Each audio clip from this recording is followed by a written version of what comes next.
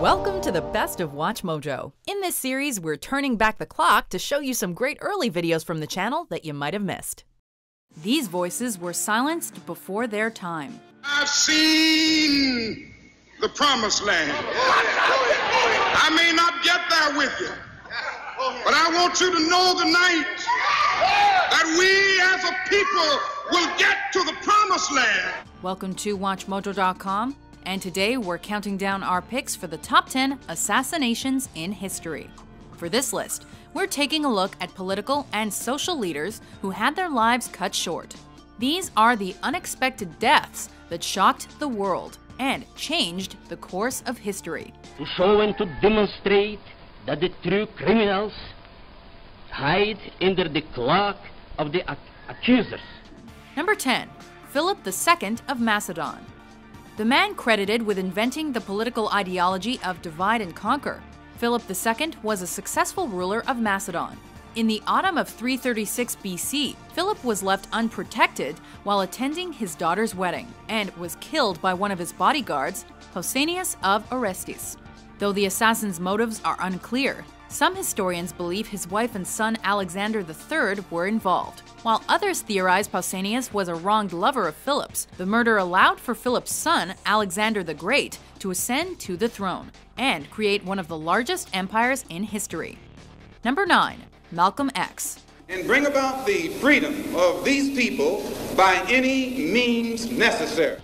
As a militant voice of the civil rights movement, Malcolm X had long been a target of violence and death threats. I'm a man who believed that I died 20 years ago, and I live like a man who is dead already. After Malcolm X's very public break from the Nation of Islam religious movement, animosity between him and the organization grew. But you didn't endorse what Martin Luther King was doing yourself. I do not reject his goals of full integration and full equality rights for American citizens. Do you reject these goals? If you don't think that he's walking on the right road, I'm quite sure you don't agree that he'll get to the right place. Tensions boiled over during an address in Manhattan on February 21, 1965, when 3 men shot and killed the civil rights leader. The nation took responsibility, and Talmadge Hayer admitted his guilt, but the other 2 maintained their innocence. And the civil rights movement lost one of its most active leaders. Do you consider yourself militant? I consider myself Malcolm. Number 8. Benazir Bhutto. And I don't want you all to humiliate me. Everybody has to die. Though no longer Prime Minister of Pakistan, Benazir Bhutto was still a prominent political figure in 2007 as the first female leader of a Muslim country.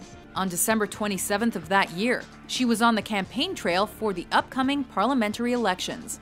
Though she was equipped with a bulletproof vehicle, Bhutto was killed while standing through the sunroof to greet fans when shots rang out and explosives were detonated near the car. This is the last picture of Benazir Bhutto alive, taken just before her assailant got close enough to blow up her vehicle. Al-Qaeda commander Mustafa Abu al-Yazid took responsibility for Bhutto's death, which sparked riots and quashed any chance of stability in the region. The announcement of her death sent her supporters into spasms of grief.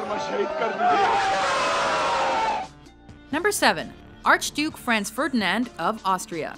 If not for the events that followed the assassination of Archduke Franz Ferdinand, his name might have been just a blip in history. The murder of Ferdinand and his wife on June 28, 1914, set in motion a chain of events that resulted in the beginning of World War I just 1 month later.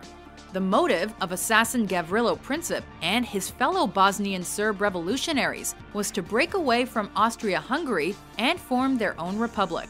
The result was a conflict involving all the world's great economic powers and one of the deadliest conflicts in world history. Number 6. John Lennon.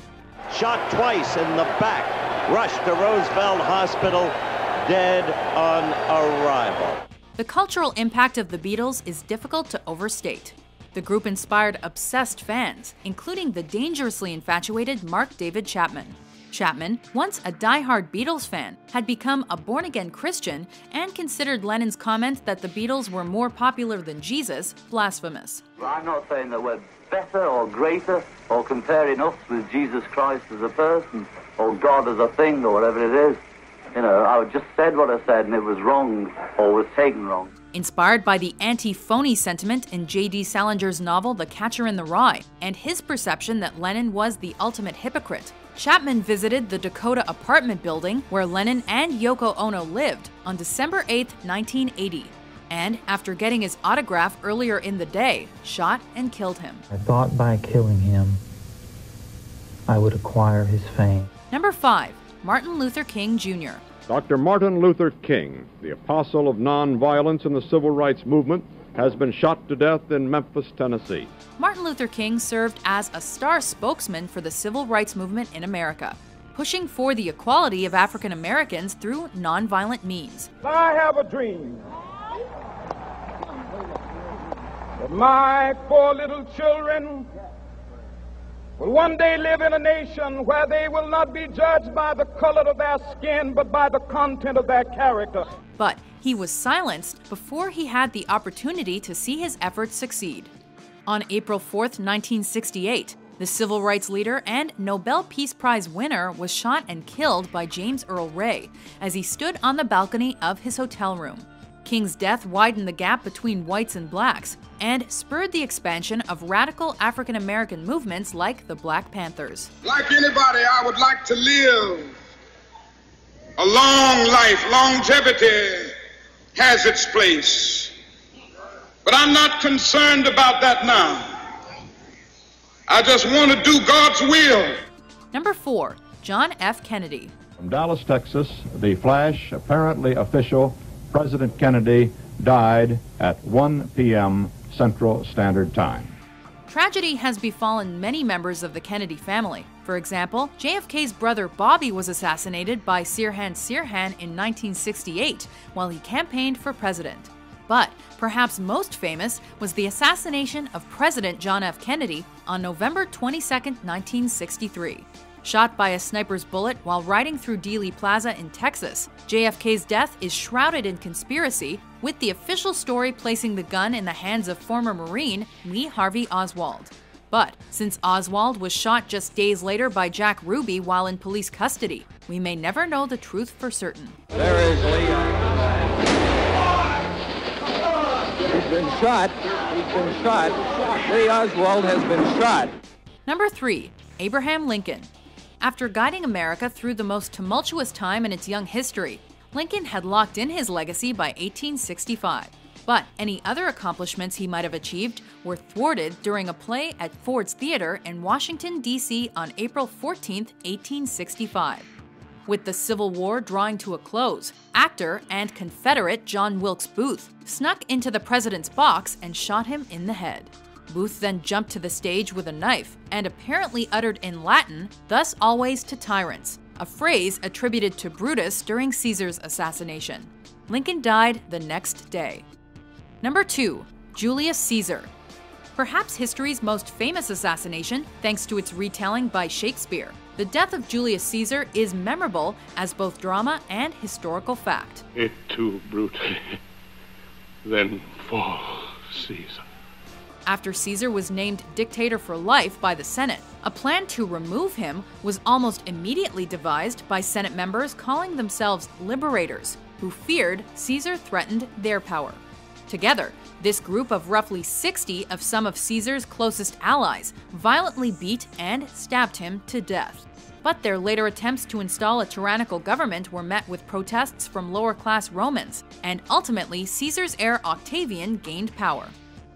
Before we unveil our top pick, here are a few honorable mentions.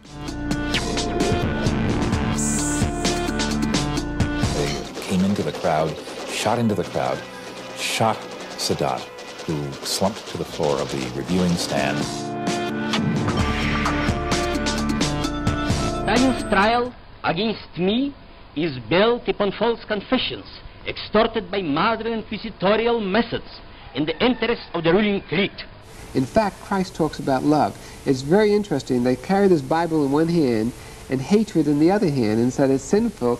Christ himself said nothing about it. Once again, our top story this evening, the assassination today of Israeli Prime Minister Yitzhak Rabin, gunned down at a pro-government rally tonight in Tel Aviv. Number 1. Mahatma Gandhi. He spent his life as a symbol of peace, but died a victim of violence.